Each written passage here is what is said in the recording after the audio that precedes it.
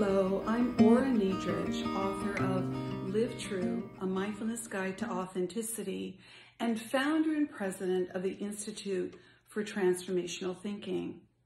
As a mindfulness practitioner, I realize that we are facing one of the most challenging times we have ever imagined in our lifetime with the coronavirus pandemic. Mindfulness can help you get through your days by being more aware of the thoughts that you have at this time, which are very prone to fear and anxiety. By having a mindful awareness of the thoughts that you are harboring in your mind, you can manage the days with more ease, calmness, and equanimity. An example of this would be that if you are watching the news or social media at this time, you are most likely bombarded with a lot of frightening and negative information. Instead of going into reactive mode, you want to stay in something that is called observation mode, as if you are witness to what you are watching or looking at or listening to.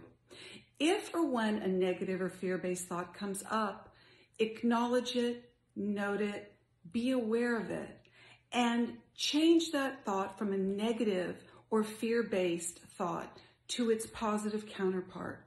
An example of that could be, instead of saying, "Oh my God, the world is coming to an end," or "the world will never be the same again," or "I'm going to get the coronavirus," or "my loved ones are going to get the coronavirus," catch that negative or fear-based thought the moment that you're having it, and do what I call in my first book, Says Who, the release and replace technique.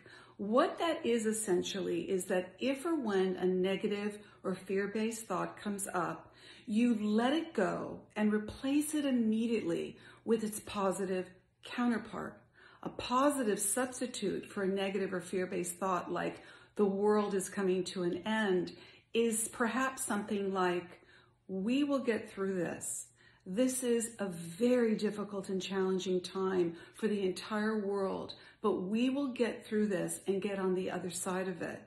You know, things like that, replacing our negative and fear-based thoughts with their positive counterparts, can be so helpful in managing our day and our isolation and our social distancing at this time with calmness and more equanimity.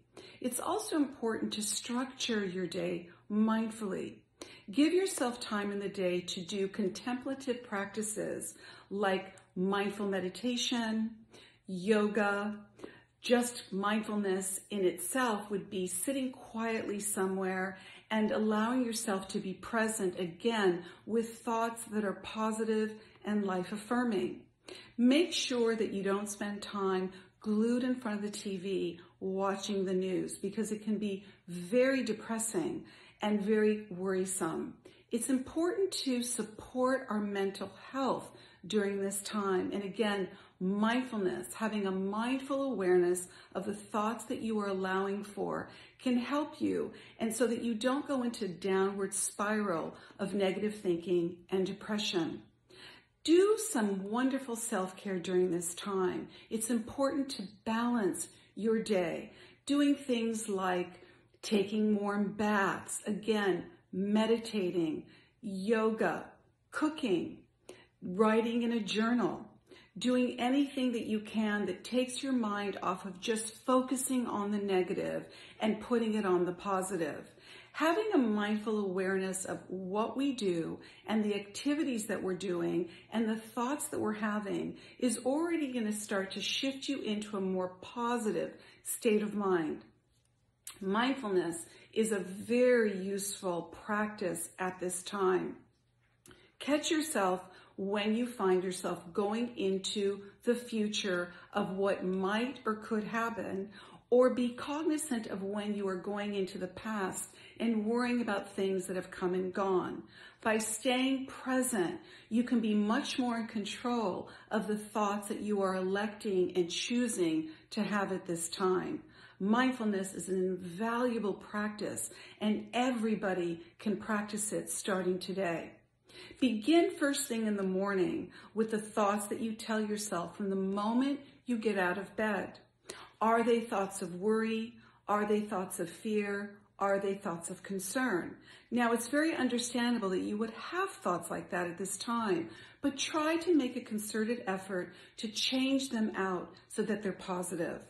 My book, Live True, gives a lot of advice on how to stay present. There are meditations at the end of each and every chapter. And even if you're not a meditator, you can jump in and begin with the very first meditation. There are also things called Note to Self, which are positive affirmations that you can tell yourself during this challenging time. Mindfulness is a skill, is a tool, is a capacity that each and every one of us can utilize. And I can't emphasize enough how helpful it can be for you during this time. I suggest you pick up Live True, read the chapters, try the meditations, and be very aware of the help that the Note to Self chapters have for you. And be very mindful how you spend your days. Allow yourself to beef up your self-care, keep your thoughts positive, and stay healthy and safe.